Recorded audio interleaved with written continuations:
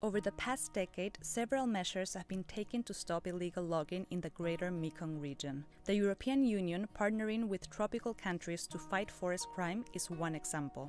Key to this collaboration is signing a voluntary partnership agreement, or a VPA. This is when both sides commit to trading only in timber products that can be verified as legal. Under the VPA, countries have to set up a system capable of this timber legality verification. Once operational, the system will issue special licenses to accompany verified legal timber products destined for export to the European Union. In Southeast Asia, Indonesia is an example of a partner that has fully met VPA standards. Since the signing of its agreement with the European Union in 2013, Indonesia's annual deforestation rates has fallen by half from 2014 to 2017.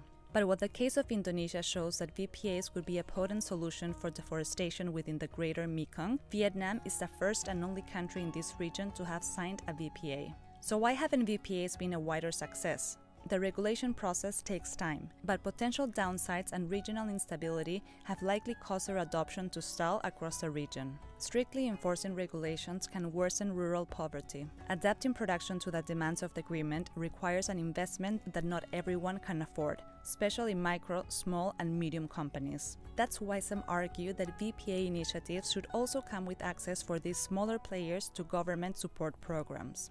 Ending illegal logging in the Greater Mekong region is a tricky issue, with many factors at play. If governments, companies, and consumers start to assume greater responsibility, though, they can still act in time to save one of the world's most threatened tropical forest regions.